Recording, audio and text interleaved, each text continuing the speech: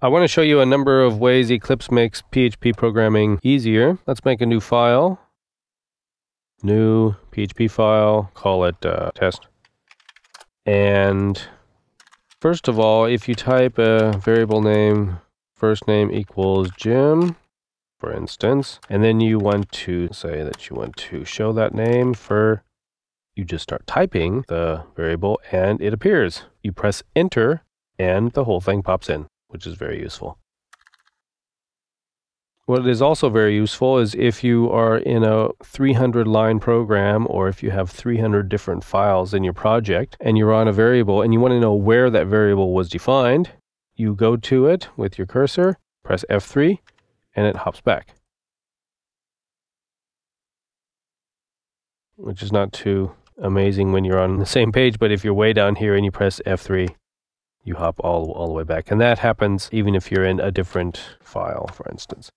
So another reason why people, or why PHP programmers choose Eclipse for PHP projects is the documentation. Let me give you an example of this. Let's say you have a class called Smart URL, for instance, and in this you have a public function display, and display has a kind variable. The kind is default normal, for instance, and it returns, let's just do a test here, some kind of URL, for instance, test PHP ID equals 234. So you have that kind of thing. Now, the way you document this is you press / enter, and it asks you for the name of the class, and you say this is a class that abstracts a URL, for instance. And then you can also do the same thing for the function or the method, / enter, and you have all kinds of things to fill in now. This displays the contents of the smart URL, whatever. The type, you say here, okay, the parameter is a string, so you type that. The string is kind, and then you can say things about it. Should be normal or advanced, whatever. This is just a test. Return, what does it return? It returns a string. And all of this is very important information. By the way, this information can later be automatically put into documentation, which is one reason why you do it like that. Another reason is this. Inside of Eclipse, you create a smart URL equals new smart. You just start typing. After you type SM control space, and it already pops in the only class it knows that starts with SM, which is very useful. And then you can type, we don't have anything there. Okay, now we say smart echo smart URL. As soon as we begin typing a method, not only do all of the methods of the class pop up in Code Assist, but also information about them that we can use at this point. So if I choose this one, hit enter, it also has information here of what kind of variable I need to type in there. So I can type in normal, for instance, or advanced, it doesn't matter. So that is an example of the Code Assist documentation features that Eclipse has. The F3 that I mentioned earlier also works for these. For instance, if you're on display here and you press F3, chink, then you go automatically to that point. This also works for include files. Let's say we have a file called library, and inside the library we have a class called string helper.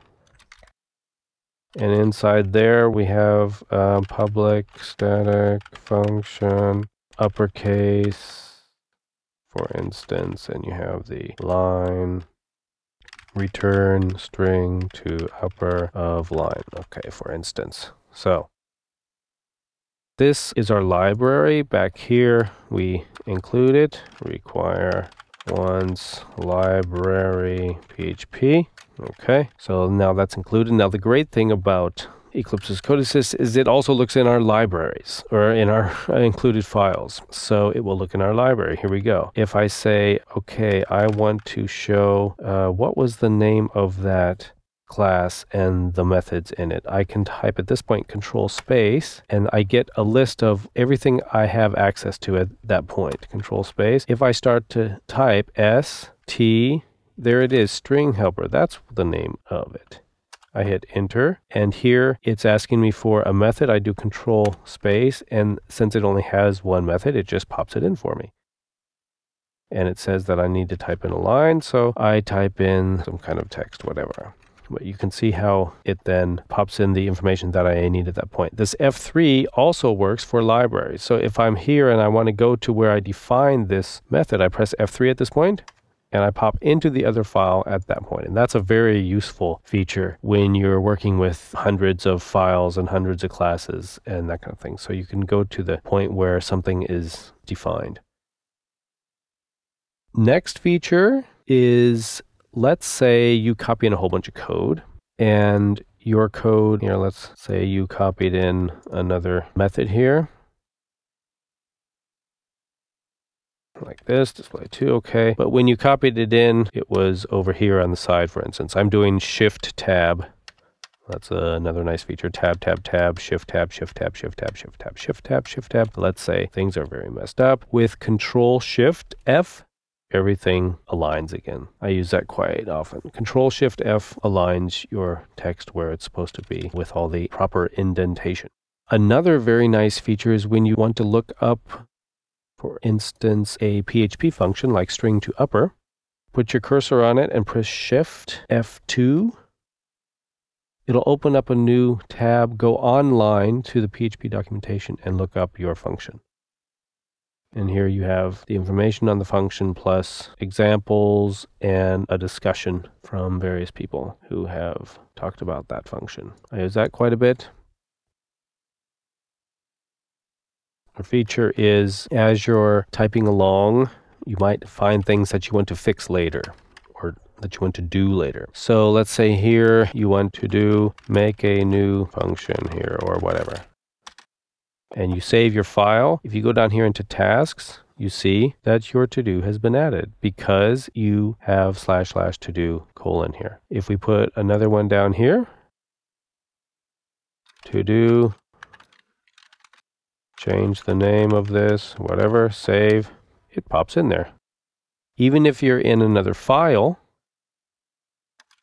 to-do, change this from line to content or whatever, save, and you see that it pops in. All of my to-dos are in one place, no matter where they are in what file in my project, which is quite useful. Another code word that works is fix me. This doesn't work if the value is 0 or whatever. Save, and you get the to-do in your list, but it has a nice little red exclamation point by it so that you know to do it first, for instance. So fix me is more urgent. Those are nice little things, and actually programmers that I know actually use these, so they can be useful.